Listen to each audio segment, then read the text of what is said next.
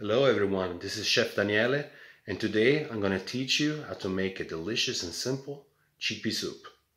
For this recipe we'll use 1 carrot, 1 celery stalk and half onion finely chopped, 1 can of chickpeas drained. Keep the water, we will make a dessert. I'll show you how to do that in another video. About 3 tablespoons of extra virgin olive oil, a couple of tablespoons of tomato paste, salt and crushed red pepper to taste, a couple of bay leaves, and a couple of rosemary stems, and also about 1.5 liters of broth. It can be any broth you have, veggie. Today I have beef broth, so that's what we're gonna do with. But you can make your own veggie broth using carrots, celery, and onions. Add oil to a pot and cook the mirepoix for about 10 minutes on medium-low heat. You can add a little broth to help cooking the mirepoix so it also doesn't stick to the bottom of the pot.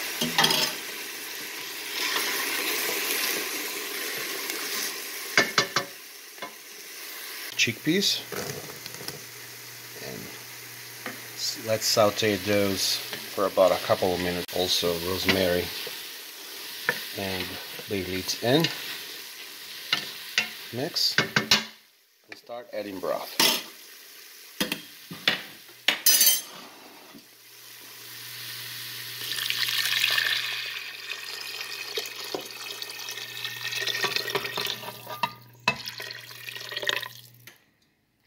Alright, got all of it in.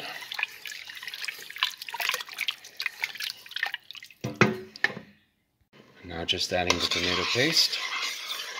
You cannot see a thing with the steam. I'm dissolving it.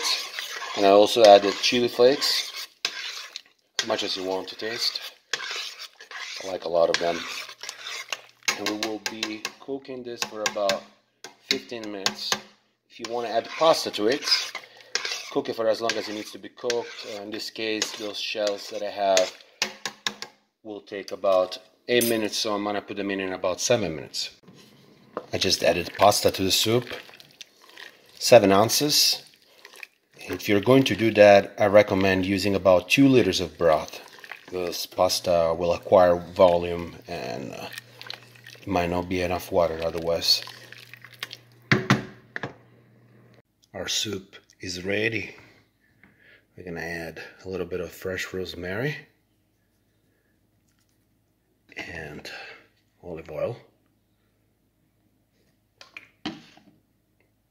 Buon appetito!